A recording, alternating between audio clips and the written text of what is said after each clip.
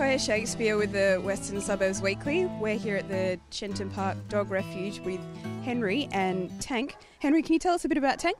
Yes, Tank, 5-year-old male staffy. I don't know why they called him Tank. I think they must have thought he's going to be a British staffy, you know, with the beautiful bow legs and everything else. But you can see he's much bigger, more like the Amstaff. Oh, lots of people. Amstaff, but he's a very elegant dog. Look at that beautiful brindle coat. And of course he's got the big staffy head. Hey, look at the head. Look at that. He's strong, but he's a good loose lead walker, so you take him for a walk is no problem. But I have to emphasise that he takes his due diligence very seriously on females, so he stops and reads everyone and leaves his answer, and you may be pulled over to something you don't know and have to wait while he reads it and leaves his message. And is there any particular sort of family that he would suit?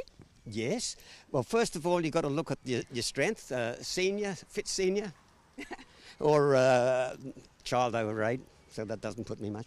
And he is very happy with people like this, but it'd be ideal if there was somebody at home all the time, because he does get a bit stressed when there's no one home. So, you know, if both people are working part-time or full-time, whatever it is, if somebody could be home all the time, they'll have no problems.